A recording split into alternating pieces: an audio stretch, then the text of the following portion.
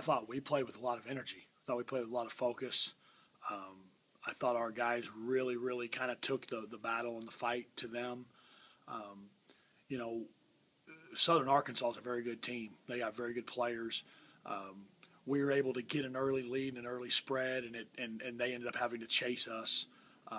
So those games sometimes go like that. You certainly don't expect them before the games, but we were able to get a 20-point win.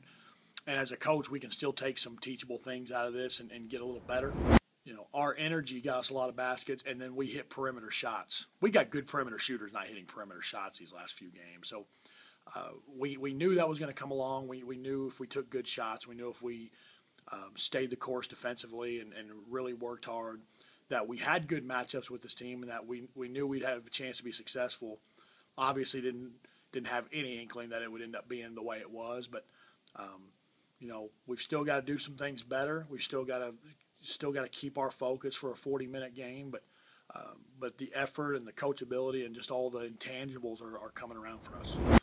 But I'm really proud of our guys coming off 2 tough home losses, and we just, we've stayed the course. We've really worked hard and stayed the course. So kudos to our guys and our coaches, and first ever GAC win. It's a big moment for us.